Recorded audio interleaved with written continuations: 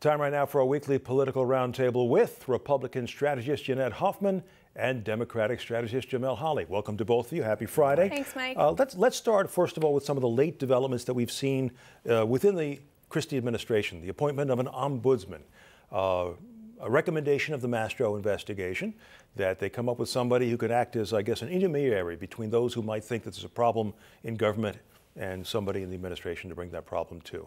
A smart move, do you think? Yeah, I think it was. You know, like this is one of the recommendations that this independent investigation brought to light. That's, you know, there needs to be somebody there, kind of keeping things in check, making sure that politics stays out of state government, and that what's being done is in the interests of the people of New Jersey. And I think the ombudsman is somebody who is very ethical.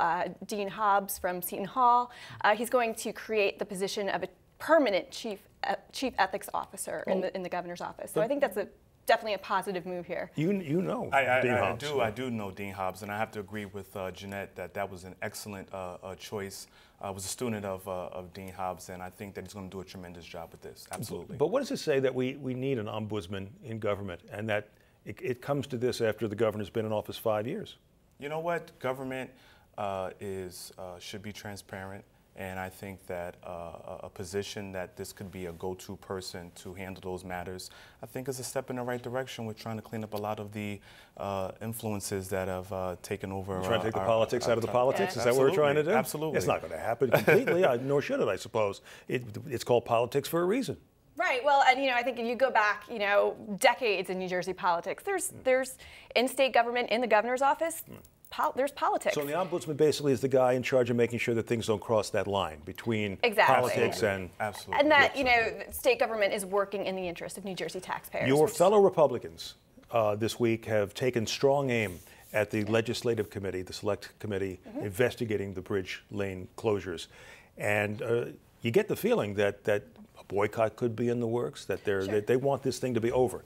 Right. I think, Assembly Republican leader John Bramnick has been very strong in saying that the committee's sort of outlived its usefulness at this point, and that the U.S. Attorney's Office is investigating these matters. And at this point, it looks like it's just politicians investigating politicians. And, last week at the hearing, there were some fireworks because, as Assemblywoman Amy Hanlon had said, if the purpose of this committee is to reform government and to make improvements and reform the Port Authority, why aren't we considering any of the legislation that I've introduced to reform the Port Authority? She was accused of grandstanding by the chairman, co-chair, Mr. Wisniewski. Mike, at the end of the day, I've been on this show time and time again, and if it wasn't for this legislative committee and the legislature getting in front of this issue, we would never have been able to get to the bottom of this lane closure. So I think the committee should continue.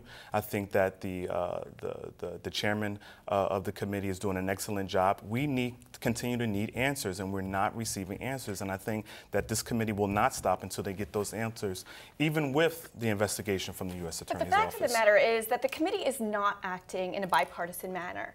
They're not sharing information with Republicans on the committee. It's getting to the point where, what is the purpose of this committee? Is it truly bipartisan, and is it truly independent? If not, it's a waste of taxpayer dollars. The committee could hardly get information. This is why we're in and out of court, with judges, because the committee is asking for information, and these individuals are withholding that information. So I think the committee should continue to get to the bottom of this matter.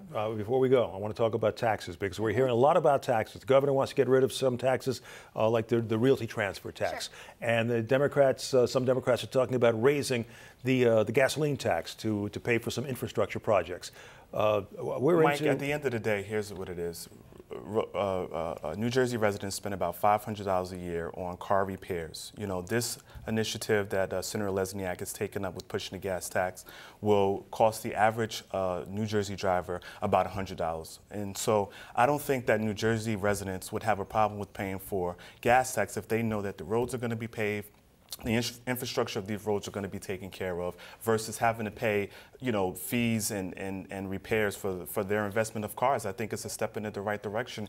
And we can't even borrow money from the fund because the governor has, exalted our bonding capacity with to take care of these repairs. We already pay too much. I mean, it's tax week, April 15th, New Jersey. We pay the highest taxes in the nation, from property taxes to business taxes. Why do we need to ask New Jerseyans to pay more on the gas tax? It's just unaffordable at this point. And it's the responsibility of legislators and the governor to look at our budget and figure out a stable source of funding for the Transportation Trust Fund. There's fees that were supposed to be dedicated to the TTF that haven't been sent there since 2001. I mean, the heavy truck user fees, good driver surcharges, all of those fees are earmarked for TTF, Transportation Trust Fund, but they're being raided by politicians to use for general spending purposes. A divide on taxes.